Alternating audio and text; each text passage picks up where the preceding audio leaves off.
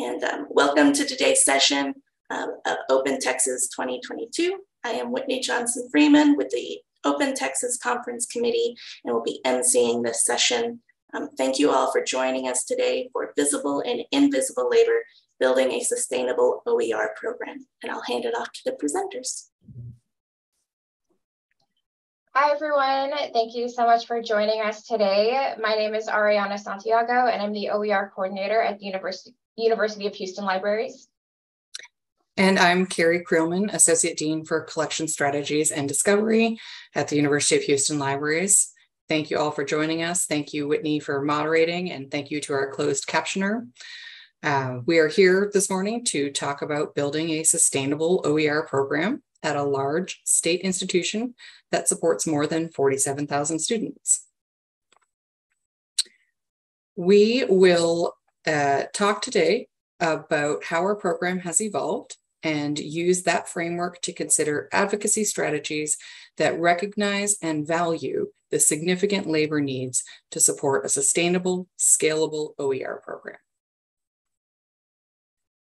So before we dive in to us doing a lot of talking, we would like to ask you to reflect individually on how you have advocated for resources to advance OER initiatives in the past. Do you have strategies that have worked, lessons learned? Take a couple of minutes, and I will start my timer. Take a couple of minutes to jot down a couple of notes, and then we'll reconvene. Feel free to share things in the chat, and I'm going to start my 2-minute timer now.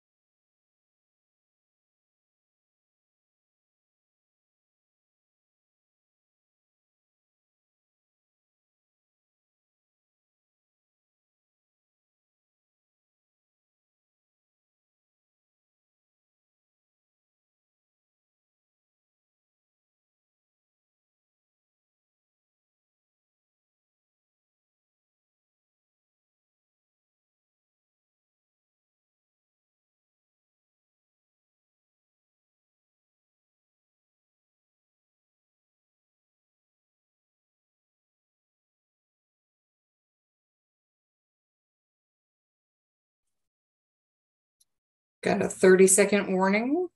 So we're coming up on 2 minutes in about 20 more seconds.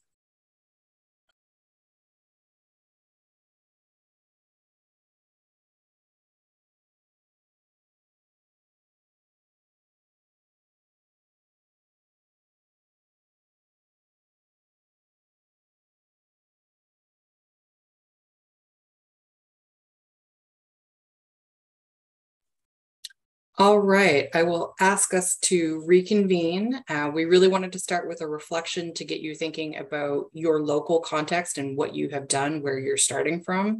If anyone would like to share advocacy strategies that they have used that worked or lessons learned in the chat, or we can, if anyone would like to unmute and share something verbally, we're happy to let you do that as well. I see adding an OER page on the library's website and informing patrons about various repositories listed there in the chat.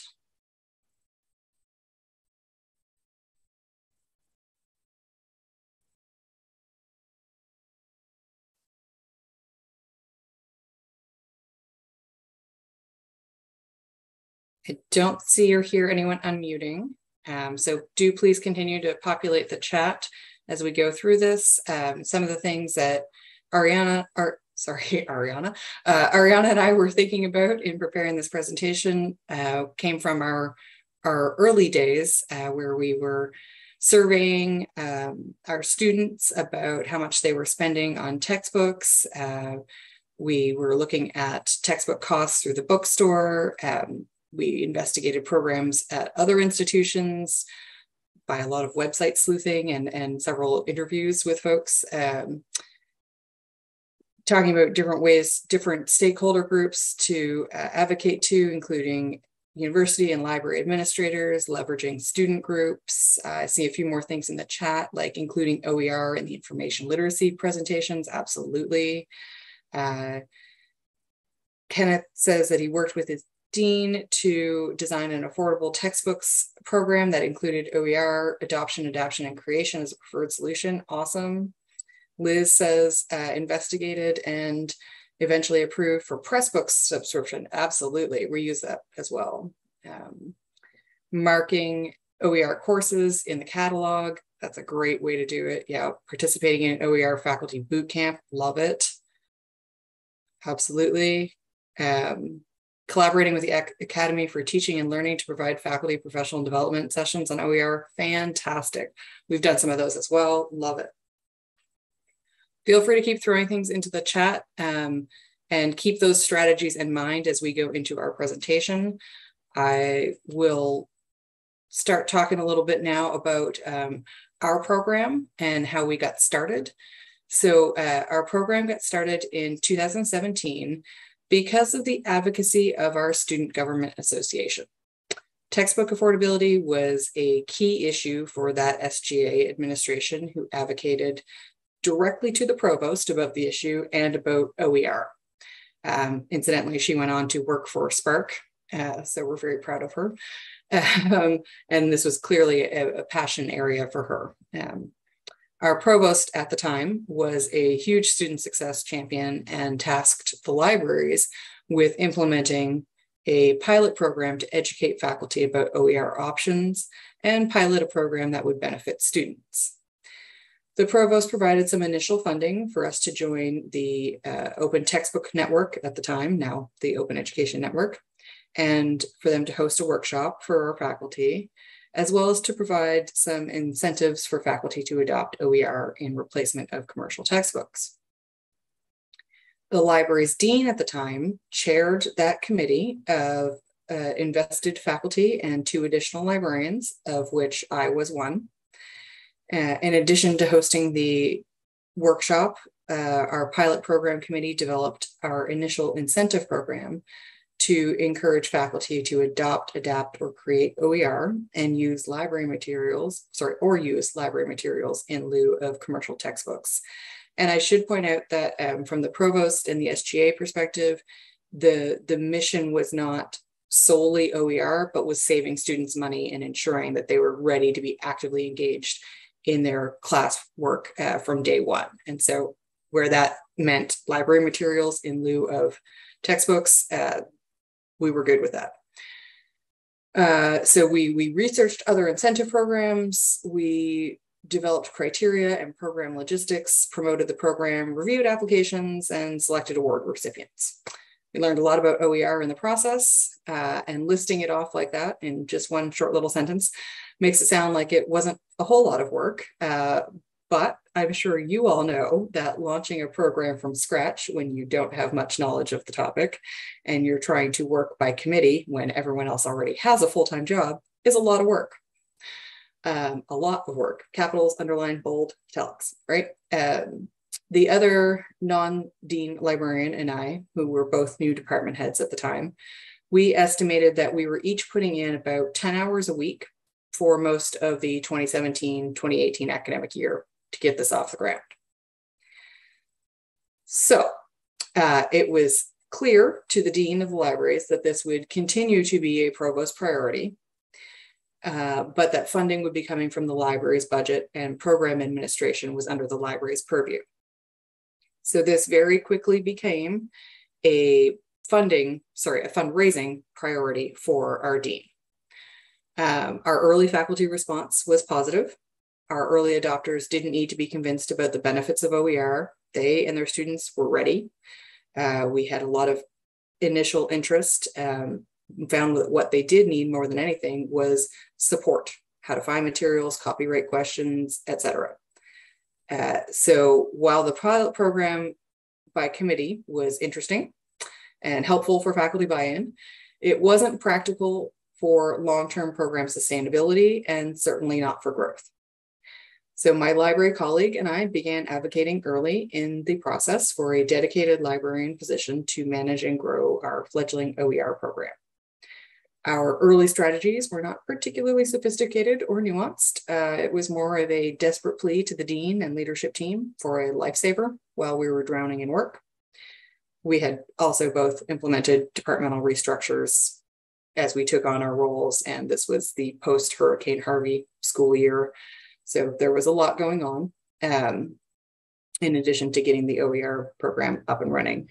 Thankfully, we had the ready support of our library's administration and the funding and the promise of making this a fundraising priority to hire an OER coordinator that would be positioned in my department at the time to help with onboarding and program transition. So our coordinator, Ariana, came on board just in time to help us implement the initial incentive award program and support awardees, which she'll talk a little bit about shortly.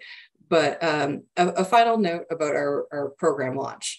Having some faculty, the dean, and 2 department heads trying to launch this program was incredibly helpful in realizing what we didn't know and recognizing where we needed help. This led to a lot of easy advocacy for the position because there were folks, some of the decision-making folks like the dean were directly involved and could see the amount of work happening. But it also meant that there was a lot of recognition for the need for professional development. We figured out what we didn't know, and it was a lot. So when Ariana came into the role, she had a great background in teaching and learning, but she didn't know very much about OER. And we ensured we had professional development funds for a variety of programs for her. So before she talks a little bit more about that, we do want to focus on the significant labor involved in managing an OER program. So we previously asked you to think a little bit about what you've done to advocate. Now we would like to ask you to think about what activities or responsibilities are involved in supporting OER adoption and use. So again, please take 2 minutes to make some notes. Feel free to throw some things into the chat box, and I will once again start my timer.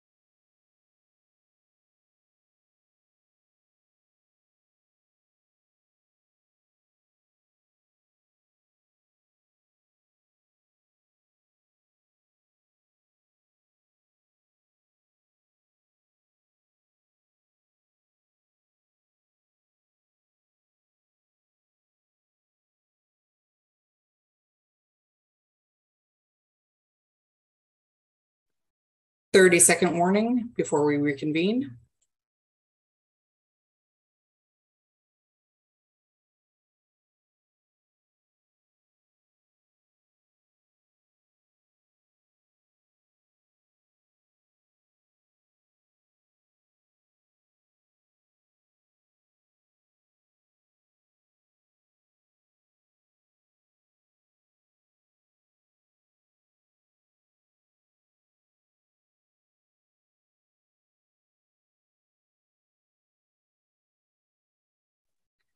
All right, I know 2 minutes goes by very quickly, but I'm going to bring us back.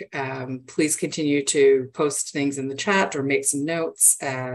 Hopefully we're sharing some good ideas, and you'll see some helpful strategies show up here. So far I'm seeing, oh, Mildred, hi. So far seeing keeping resources up to date, quality and relevance of the OER. Absolutely. Collaborations with other departments, definitely. It's a great way to get buy-in. Kate, hi. Kate's our new OER librarian. Good to see you, Kate. Assisting faculty with locating and evaluating OER for adoption, adaption, etc. How to use open licenses. Oh, yeah, that's a big one. And that can be very time consuming. An OER committee to strengthen OER adoption and use at NAU, great.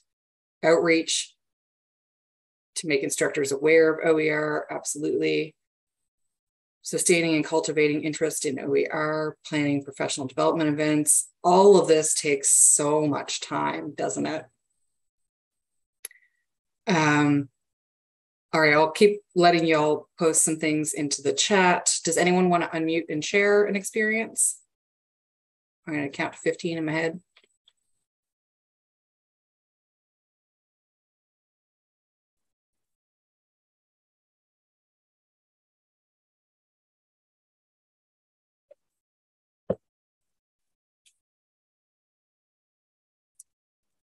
Not seeing anybody, so please again continue to post into the chat.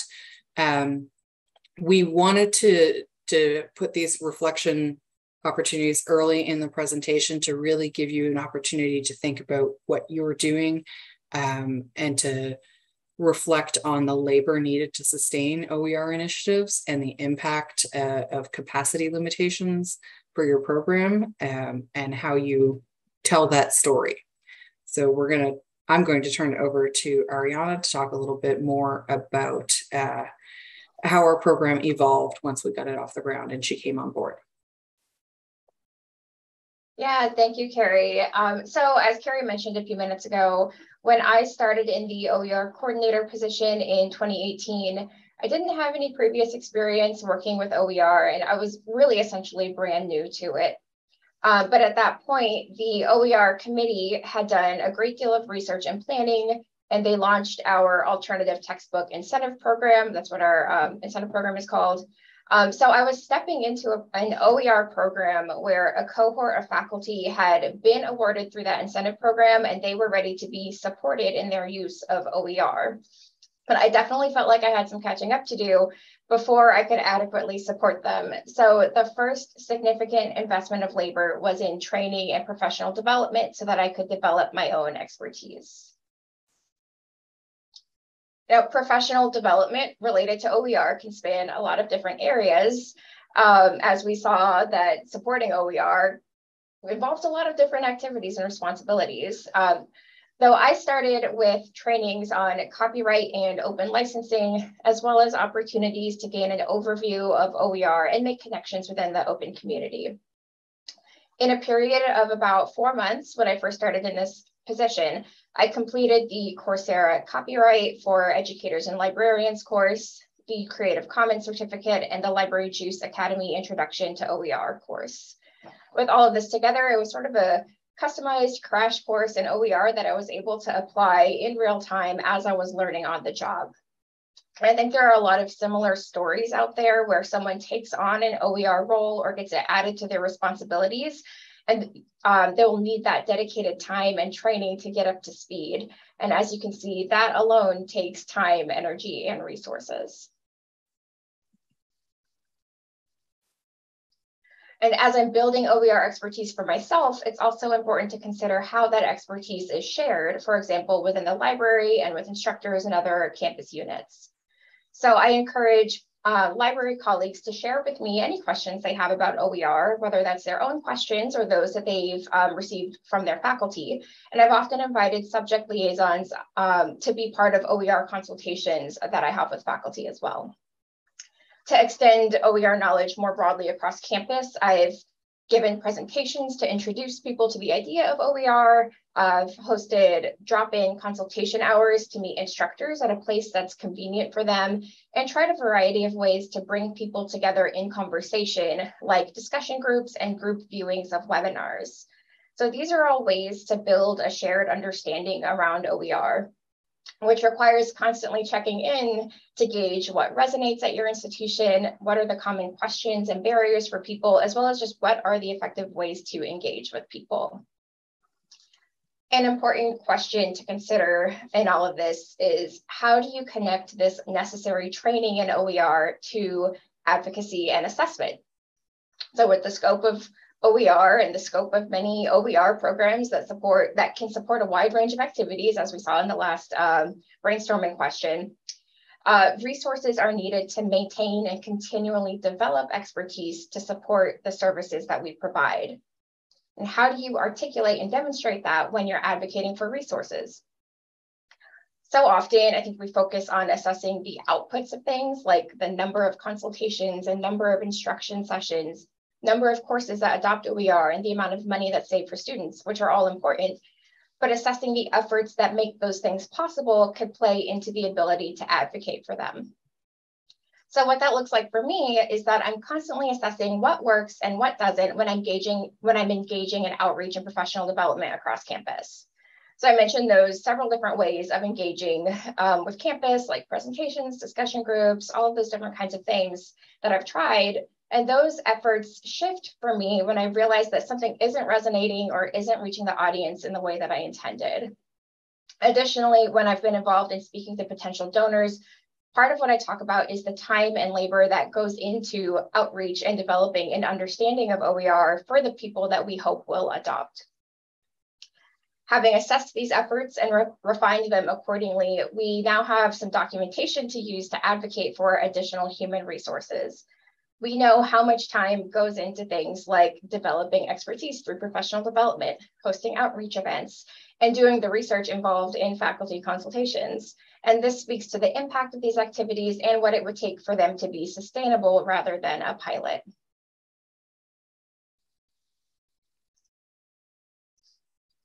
As I learned about OER and gained more confidence in the role, I began to see our library's OER program as being made up of three overlapping components: the incentive program, the services we provide to support OER, and a community of practice.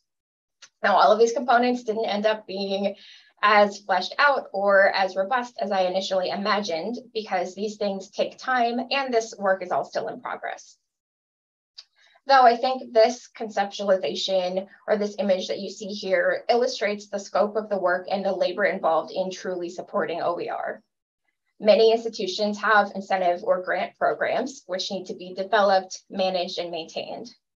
OER services, which could include a wide range of things, may or may not be limited to those faculty awarded in a grant or incentive program, and those services require time and expertise to be able to provide. And a community of practice needs to be nurtured to thrive. I found that I constantly had to balance the one-on-one and direct support that I provide instructors in adopting, adapting, and creating OER with the bigger picture program planning aspects. And many people doing OER work are asked or expected to do all of that in a half-time OER position or by committee.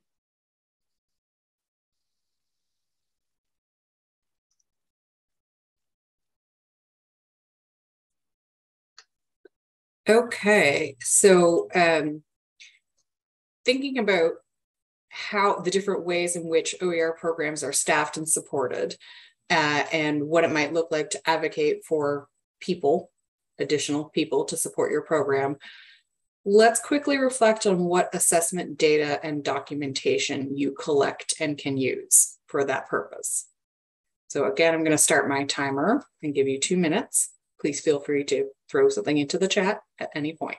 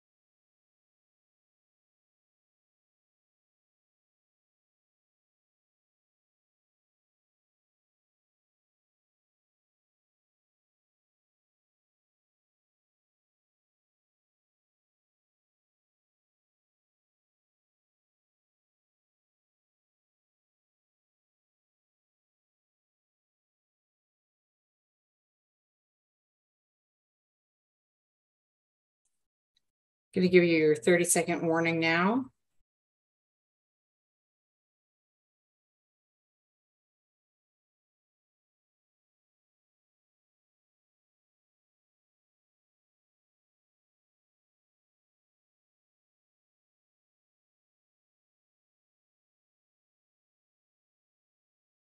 Already seeing some great ideas in the chat. Measuring student savings on textbook costs. Absolutely, that's a big one to demonstrate impact. Getting that feedback from your stakeholders, all of them, students, faculty, administrators. Course completion rates, absolutely, for comparing OER classes to traditional textbooks. That gets to that readiness for day one and student success argument. Absolutely. We're going to let you all keep posting some things in the chat while Ariana continues the presentation.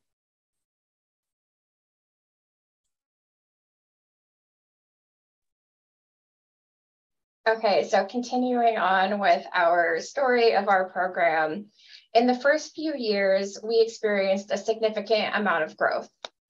The alternative textbook incentive program was and still is a driving force, motivating instructors to replace required commercial textbooks with OER or library resources.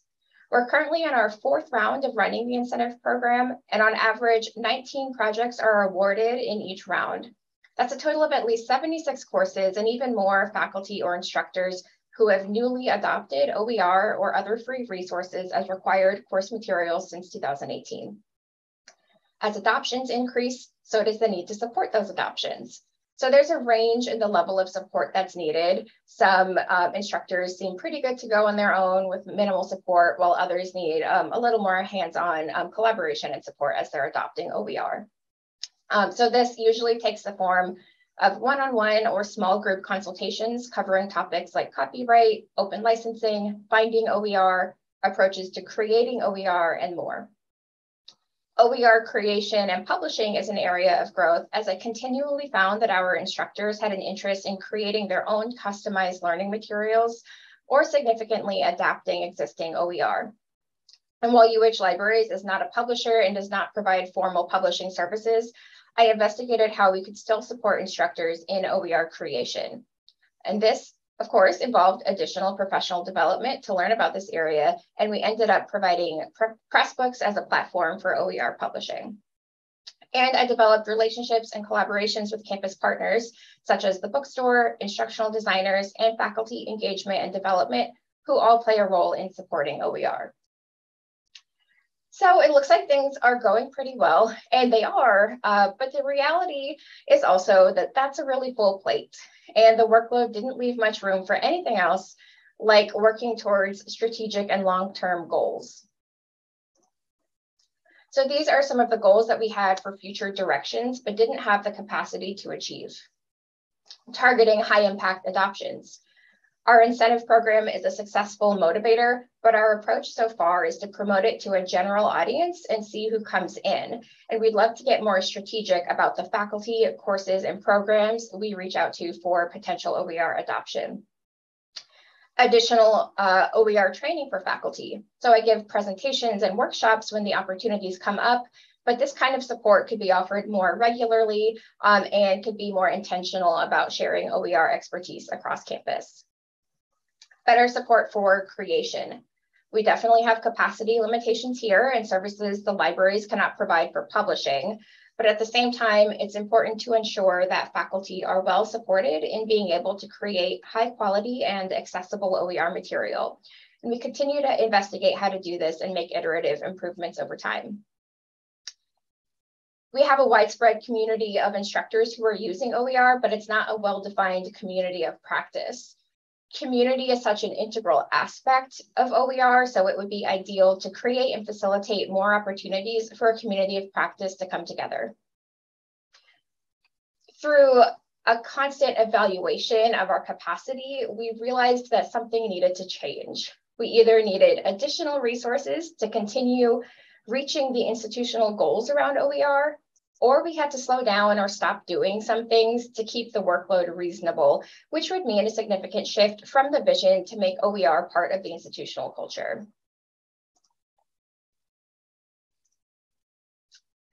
So we made a plan to advocate for additional resources, starting by outlining the program goals and program needs.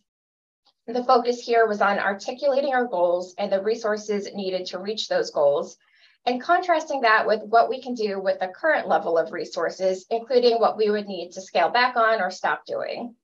This was also broken down into what we could do with different levels of staffing. For example, what we could do with the existing OER coordinator position, what we could do with a graduate assistant, with an additional OER librarian position, or with 2 additional OER librarian positions.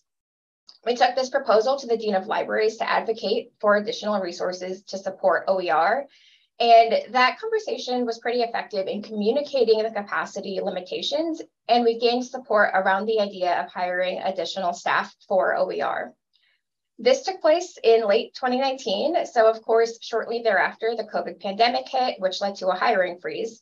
And around the same time, our dean left for another institution. So we were also in a leadership transition, all of which put a pause on things. But in the meantime, pre-COVID and before our dean left, she had made OER one of her fundraising priorities. This brought in some funds for the OER program, which also factored into our conversations about capacity and resources. Funding is crucial to the sustainability of OER, but there are challenges related to it as well. Because in order to spend funds, you need staff, and additional funding leads to program growth, and that growth was challenging due to limited capacity.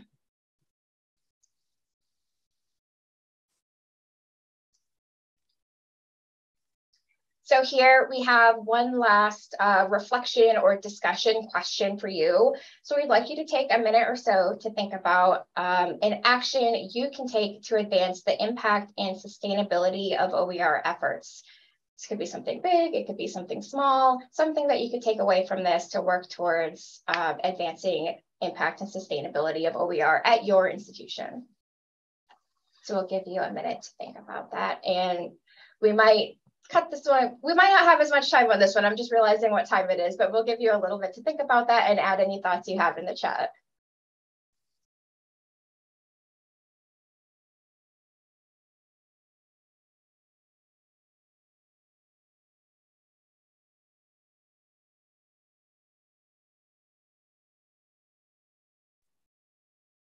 I think in the interest of time, I'm going to move us forward and let y'all throw some things in the chat there.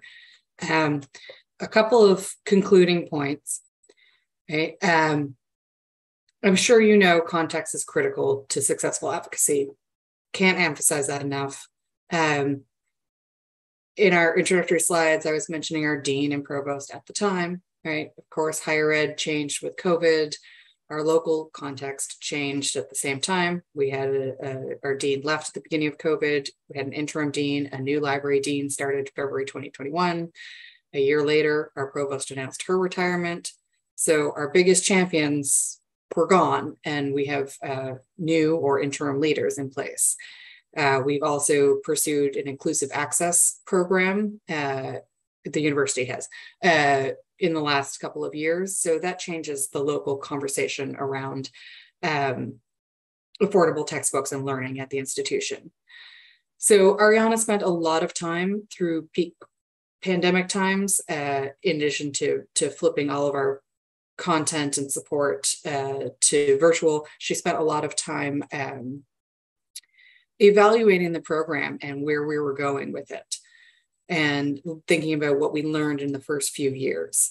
And that time, reflection, and evaluation enabled her to refine our strategies for growth and revise our advocacy strategy in light of what had changed within higher ed and our local situation. And this set us up to advocate when we had a new dean.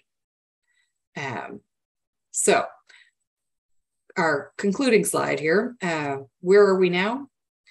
We were able to hire a graduate student. She started about 6 months ago, and the libraries continued to prioritize and move forward with that new OER librarian position that we thought we were going to hire back in 2019. She just started last month. So this has been a really busy year for onboarding new personnel and planning to implement our growth plans, or growth goals rather, based on the expertise of the people that we've onboarded. So we have secured some additional funding. And we have plans to spend that funding to implement our growth goals over the next few years. And continual evaluation of our program has been important since the very beginning.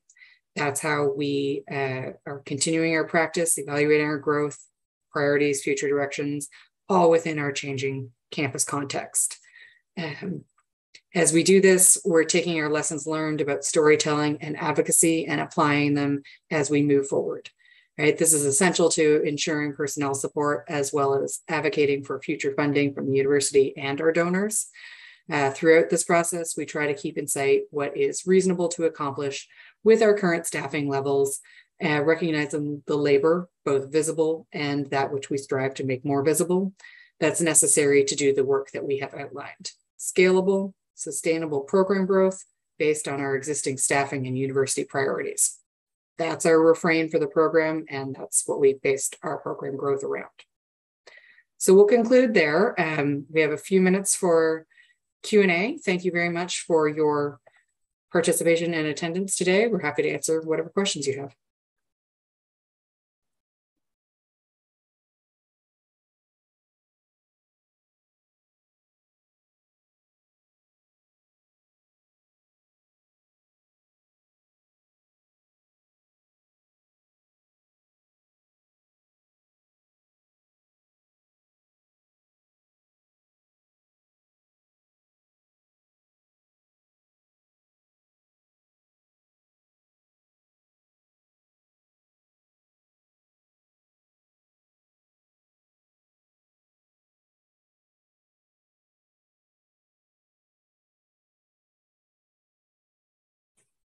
Unless everybody's just ready for lunch.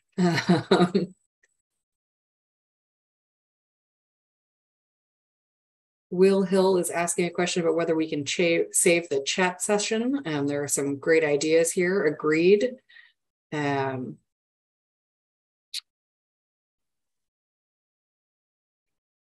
we have the option to download the chat? I do not know this. I think we do as co-hosts. Yeah. I just saved the chat right now. Hopefully I'll be able to access it again and we can post that with our session. Yes, looks like that is saved on my desktop. So assuming that worked out, we will be able to upload that. Having an OER coordinator is absolutely fantastic. Yes.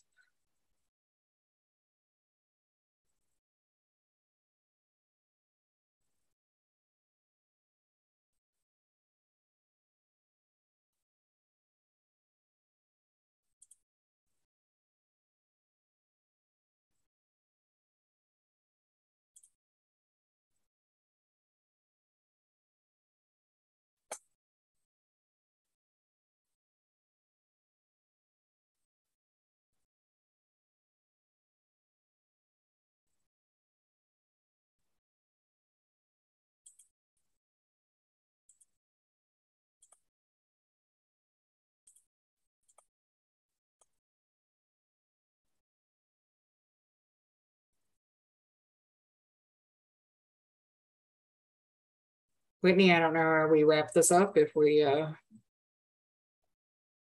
we have until noon, so we are welcome to keep it open.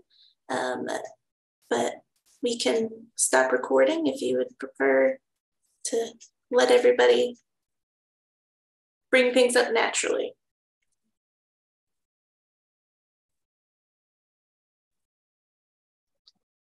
We could probably go ahead and wrap it up and stop the recording. I know I can stick around for a few extra minutes if anyone has questions. So before I do that, I want to thank everybody for attending, and thank you, Kerry and Ariana, for presenting this.